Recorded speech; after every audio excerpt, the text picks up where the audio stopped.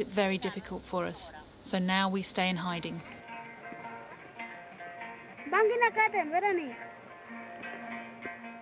The Indonesian security forces are being reformed, but the legacy of past behaviour will take time to erase. The military posts are well within view, nestling in the valley. And as long as the independence fighters are here, so will the soldiers be. The army's mission, not just to root out the rebels, but also to protect vital business interests. Papua is rich in natural resources. It's home to the world's largest gold and copper mine.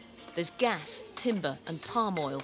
A blessing for some, a curse for others.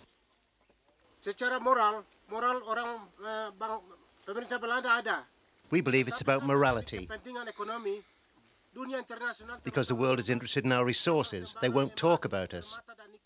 Because of the oil in Sarong, BP in Batuni and the gold and copper, that's why the world just ignores us and our struggle.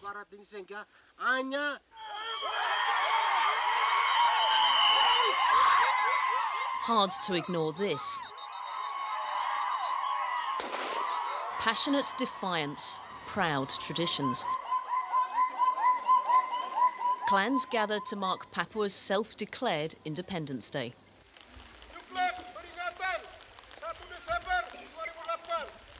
Now is the time to get our sovereignty back, he says.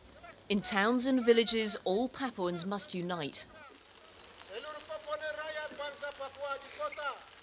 This ceremony is usually conducted in secret.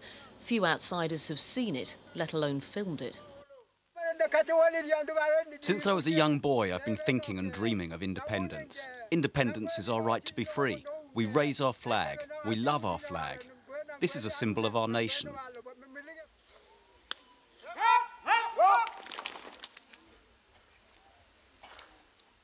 There is no more potent image of national aspiration than a flag.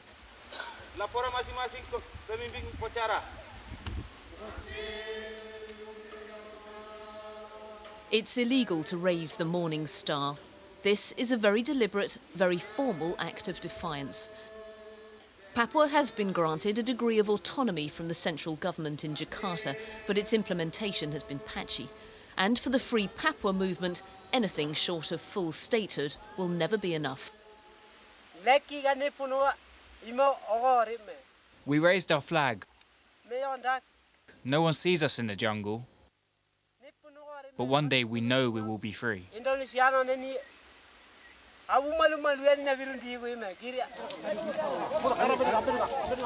Anger at the state displayed in an act now universally understood. The red and white flag of Indonesia first torn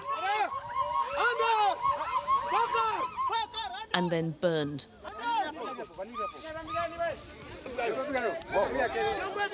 While the Papuan flag flies free.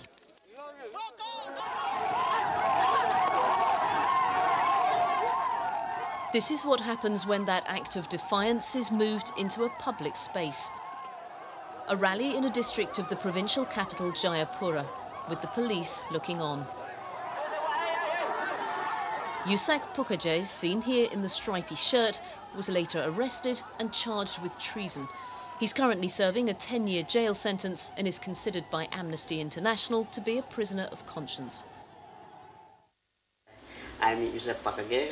Now I'm staying in the Jayapura hospital, and I come of Indonesian prison in Jayapura. This interview was recorded in secret during a hospital visit. I myself was pray to God. Every day I was pray to God. Yusak's case and others like it are raising the profile of the Papuan cause. They came here. This makeshift camp in Jayapura was set up by activists to highlight cases of alleged abuse committed by the police. The authorities tore it down days after these pictures were filmed. Peaceful protests are another crucial part of the broader political struggle.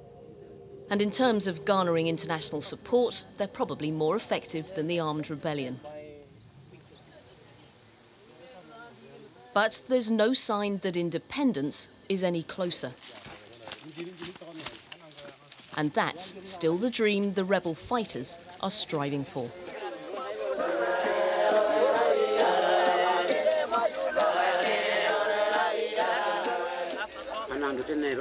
My ancestors were strong, but now I'm weak.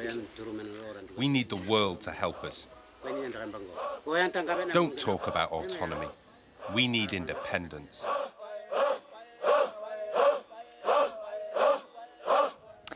We asked the Indonesian embassy here in London for their comments on the allegations of human rights abuses in the film. They provided us with this statement. We reject the claim made that Indonesia has stolen our land, Papua, from us, because it's not correct from a legal and historical perspective. It's to be noted that Indonesia is the successor state to the colonial power, namely the Dutch East Indies. As such, it inherits the whole territory of its former colonial power, which is the present-day Indonesia, including Papua. We also take note of allegations of torture, rape, killing and human rights abuses in Papua. However, Indonesia is a mature democracy. As such, Indonesia is not a fertile ground for human rights abuses. No one in Indonesia will ever condone human rights violations. Therefore, it's a sad fact if one still judges Indonesia by the old yardsticks. We can confirm that all human rights abuses will be duly investigated in Indonesia, and if proven guilty by the court, all abusers of human rights would be punished. No one is immune.